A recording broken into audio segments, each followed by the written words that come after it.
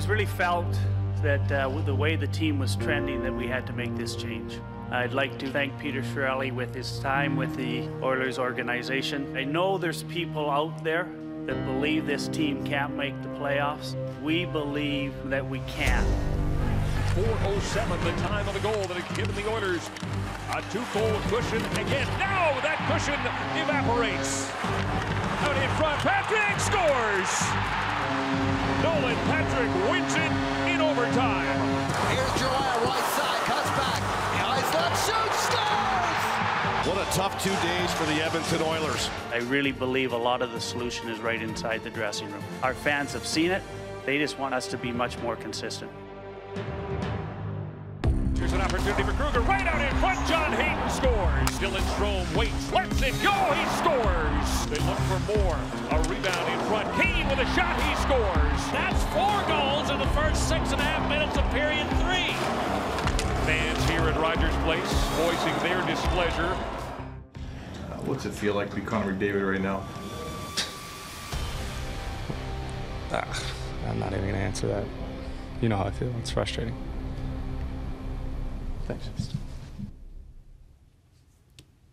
They're only 3 points out of a playoff spot. Yeah, but that doesn't make a competitor like that any less. Oh, are you? No, and I am not trying to insinuate that that's the case. Yeah, like, just so I'm clear, for a guy like him and a guy like Leon Draisaitl putting up numbers and not being able to get wins and not being able to close out games and not like having good 40 minutes. But that wasn't even. I don't even know if you would classify that as not being able to close out. Like I don't know what you classify that last night as, but.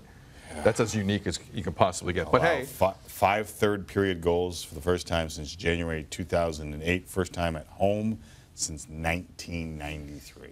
I thought another word was coming out when I heard F. Not that you are that person. First time? I heard I would not have blamed you if that was the case. Reading some of the stats, John Shannon is joining us from Casa Shannon. Wouldn't do that. You say. Hello, hello, John. Hi, boys. How are you? I'm good. John, when you leave, let's say you're at Rogers' place last night, and you're going to your car. Are you thinking to yourself, what was that? Or we're 3 points out of a playoff spot? Well, first of all, it's so cold in Edmonton, I'm starting my block heater. Yeah. And then I'm saying, man, oh man, what was that? And you know what? We're still only 3 points out of the playoffs. And I think that's the conundrum that everybody's in Edmonton. I think there isn't one person outside of the city that doesn't feel their pain. I mean, it is an absolute frustration. And the way I would describe it in so many ways, guys, and you saw it to a little extent in Philly, you saw it to the same extent in Montreal in the overtime games, and certainly third period against Chicago, but the emotional collapse, it's almost like those 3 teams, the Flyers, the Canadiens, and the Blackhawks, come back and tie it. And the sag on the bench, the sag on the ice, is something that this group cannot get over. And I don't know how to explain it otherwise. You know, in the press conference, Bob Nicholson said there's something in the water. I would suggest that the emotional state, the fragility of this team right now, is such that, having that 2-1 lead or the 4-2 lead and the inability to keep it going is absolutely amazing. I know social media has changed this. Terry Jones has been around for a while. He said that was as ghastly as it gets in his column today. We're on the verge of, 12 of 13 seasons without the playoffs. Where's the level of anger among the fan base? Oh, I mean, I think it's intense. I think that, we've talked about it many times on this show and on other shows, that this is a fan base that has a much greater correspondence with the hockey club than most other cities, particularly the big cities in Canada. This is not a corporate dollars town. This is hardworking people in northern Alberta, not just in the city, but, in Grand Prairie and Vegreville and Fort Saskatchewan and Leduc and even in Red Deer that drive all the way to Edmonton to watch their hockey team play and spend their own money to watch them play.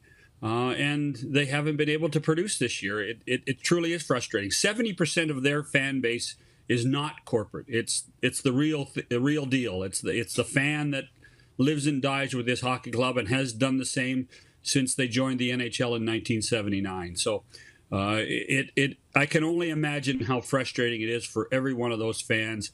I guess people in Toronto would understand it to a certain extent when you consider how poor the Maple Leafs were for years at certain points in certain decades.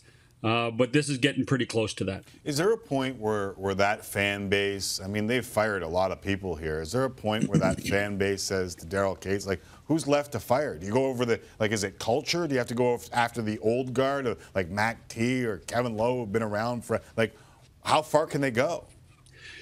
That's a great question, but at the same time, and I don't see Kevin Lowe involved day to day. I mean, I think Kevin Lowe is in the company. I think Kevin Lowe has a role to play within Rogers Place, but Kevin's not involved day to day in hockey operations. And so in many ways, it's unfair to paint him with this brush. To me, in many ways, this one's on the players at a certain point. And we know the numbers that Connor has, brilliant. Leon Draisaitl, brilliant. But there are other guys that have let them down, and that's the frustration. You know, the first period in Philadelphia on Saturday, guys, was as good as they played. And that's why this turnaround so quickly, 6 periods later, and we're talking about one of the worst periods they played all season long, is one that is numbing. And I really think it's numbing for everybody. I think it's numbing for the coaching staff. It's numbing for management, and certainly numbing for the players.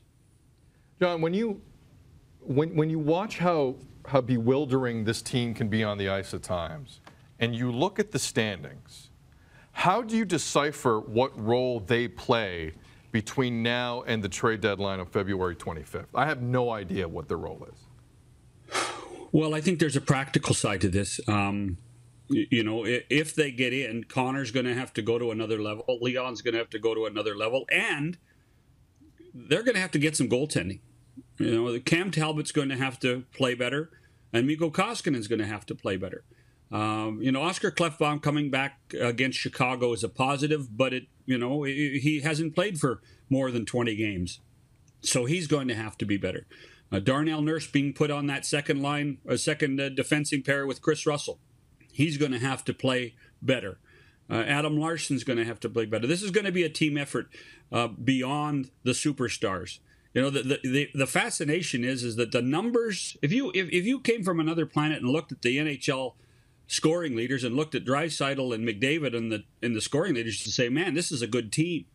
But the drop off is so. I'm going to use a big word here, guys. Be ready. Precipitous. What's this got to do with rain? Well, it's raining at my house. I don't know what your, but it's so the drop is so deep that's the scary part.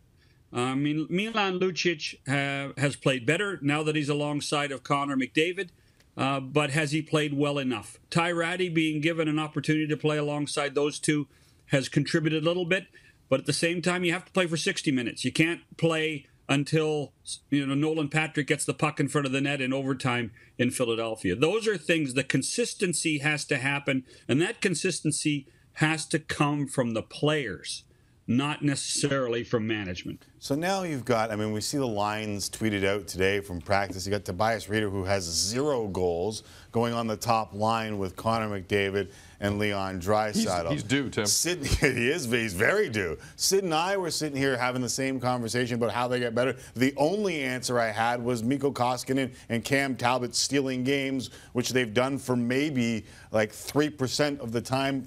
How do they fix this? Bob Nicholson said it was in the room. I'm looking around. I don't know that it's in that room. Well, I don't know. Based on everything that goes on with this hockey club and the cap situation, what other choice they have at this point? Right. And really, the changing of the lines today, they had tried to maintain some consistency for the 3 games. But the fact that McDavid and Draisaitl click so well and their numbers are so effective when they're together is really, at this point, the only thing that's happening. The only console they have in all this, guys, is that Colorado's going through this same issue. Anaheim's going through this same issue. Vancouver's got some major injuries now. Mikko Koivu got injured with Minnesota last night. He's out for the season. St. Louis is the only team that seems to have peaked at the right time, being right now. And who knows how long that'll last. So we're actually contemplating now in the Western Conference, after all these points, and everybody talks about 95, 96 points getting into the playoffs, we might be talking about 83 and 82 points getting into the playoffs. And that goes back to that famous line out of one of your favorite movies, is there still a chance? Dumb and Dumber. You're telling me there's still a chance. It's true. There's still a chance. Why did you assume Dumb and Dumber was one of my favorite movies, John? Well, no, both of ours. Because you're right. He's suggesting, yeah. Love that movie. So who's dumber? Pardon me? You know what I'm asking. Who's dumber? I'm not going there.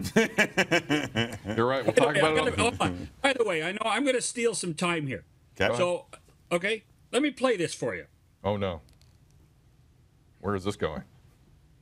Technology and stuff. Okay. John is right now. And I'm being chased by, I believe, it's John Shannon.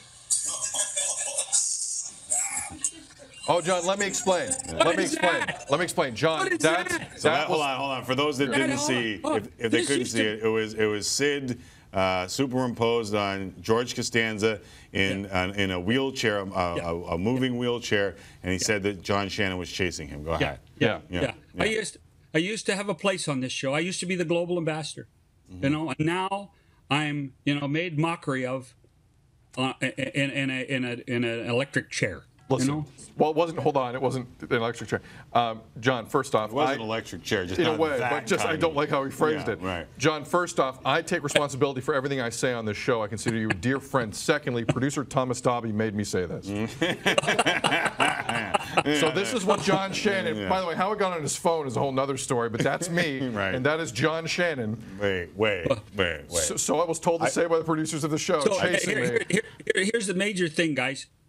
Somebody actually had to send to me, because that would be the only way I would have to watch it. Oh, snap. Now You've banned us for years. People don't know. Here's the crazy part, John, is that you're acting like this mockery is new. Like, even when you were at the height of your global ambassador.